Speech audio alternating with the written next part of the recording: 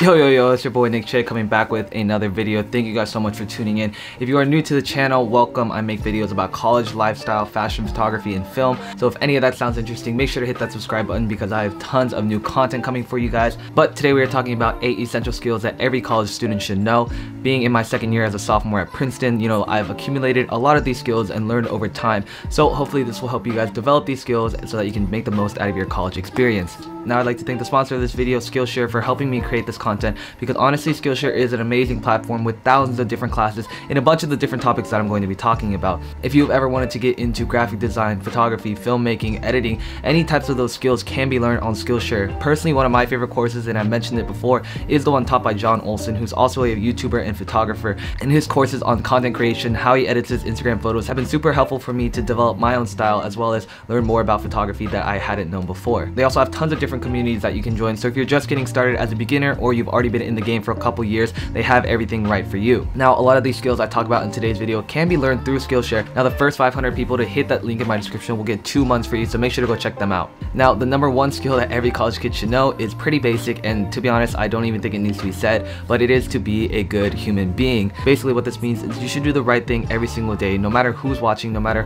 where you are in that situation. You should always be doing the right thing. Now, as a college student, there are going to be dozens of different encounters that you're going to have, whether it's with faculty or staff or people who work around your dining hall or your res college. So being a nice person, being friendly, being an amicable person that people genuinely enjoy to be around is a huge part about being a successful college student. As someone who's from the South, saying yes sir, yes ma'am has been something I've been growing up with. So anytime I'm talking to, employees or dining hall workers, I'm always courteous and kind to them because, they have to work with hundreds of different college kids. Like, being nice and being genuine will matter more to them than you actually realize. Like, on a day-to-day basis, just be a good person. Like, if you're in the bathroom, like, throw away your paper towels. Sometimes I go in there and it is absolutely disgusting and I can't even imagine what the workers have to go through. So just be a good person, like, do the right thing, and that's honestly just common sense. So if you've already got that checked off, then let's move on to number 2.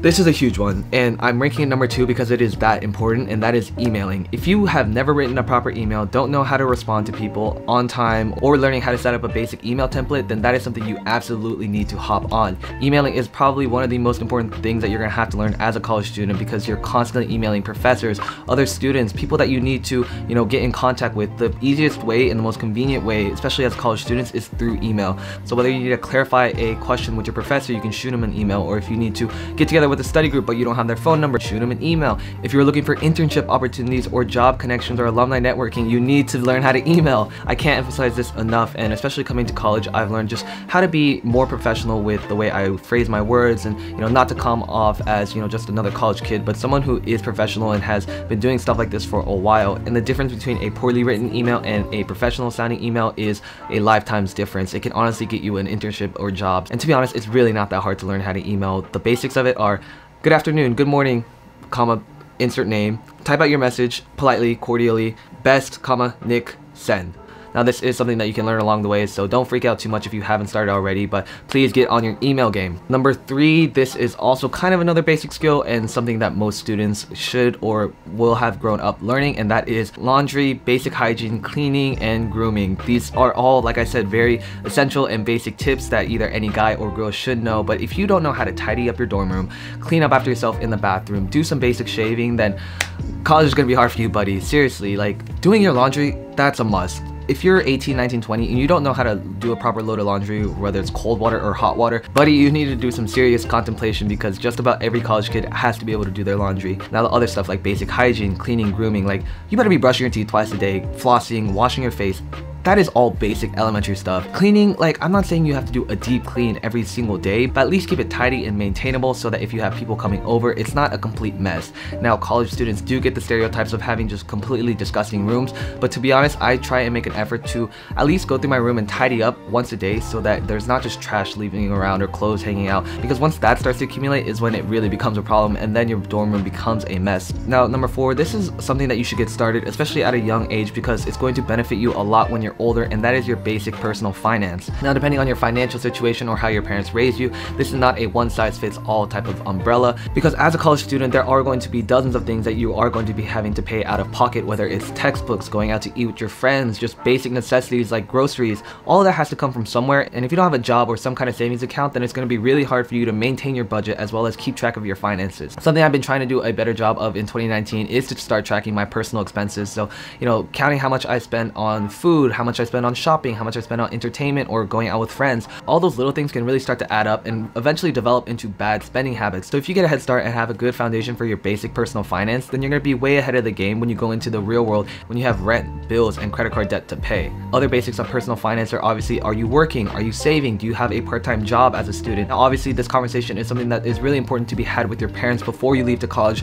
So make sure you sit down with them and figure out, you know, how am I going to afford these textbooks? What's going to be paid out of pocket? What can my parents help me cover? Now, moving on to number 5, this is a little bit more advanced skill. It's not something that every freshman needs to know right off the bat, but as you get older in college and you learn more about your university, you can learn a little bit more about finesse. And what I mean by finesse, don't stress finesse, is essentially getting what you want. Now, when it comes to college, there are dozens of opportunities, like I mentioned so many times on this channel. See what programs are offering what and try to make the most out of every single opportunity that your school gives you, whether it's scholarships or travel opportunities or study abroad or financial aid. Like, there are so many resources that the school has to offer that it's going to benefit the kids who do the research and look into them the most.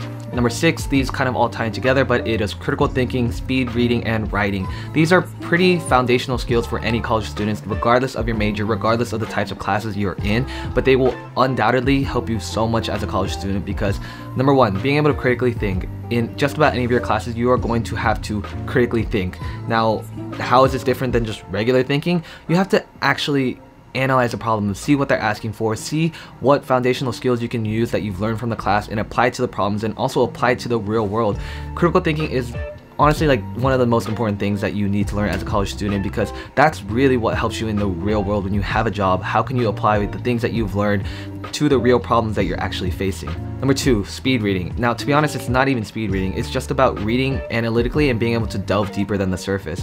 For just about any classes, especially the humanities route, there are going to be dozens, if not hundreds of pages that you are going to have to be reading each week per class. So let's say multiply that by 2 or 3 different classes, and that adds up to easily 200, 300 pages of reading that you have to get done every single weekend. Number 3, writing. Writing is a critical foundational skill for any type of subject, whether it's computer science, you need to learn how to write code, whether it's English, chemistry, you need to learn how to write equations. Number 7 is taking initiative. When it comes to college, there are dozens of things that will happen that you either will not be prepared for or have never expected. And if you take the initiative to either overcome those obstacles or make the most out of it, then you will be so much better off as a college student. For example, like taking the initiative to make a new friend. When you meet someone new that seems interesting, you know, take the initiative to reach out to grab dinner later in the week and establish that relationship, because honestly, like, that becomes harder and harder as you get older. Taking initiative in your classes, like, be the person that asks the questions, take advantage of office hours with your professors. Now, number 8, time management. I say this for the end because honestly it is the foundational skill for everything I've talked about in this video.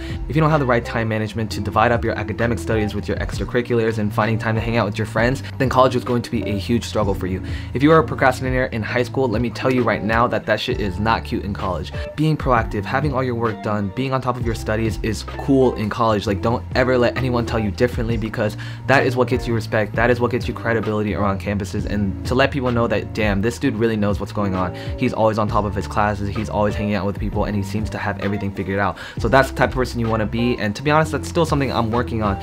Finding the time management to film videos, edit them, work on my classes, work on my own brands and projects, and everything that I'm trying to do is all about time management. I know this video ran a little bit longer than usual, but I hope you guys enjoyed the 8 essential skills that I think every college kid should know. Make sure to leave a comment down below and let me know which skill you found the most helpful. Subscribe for more videos, and as always, don't stress, finesse.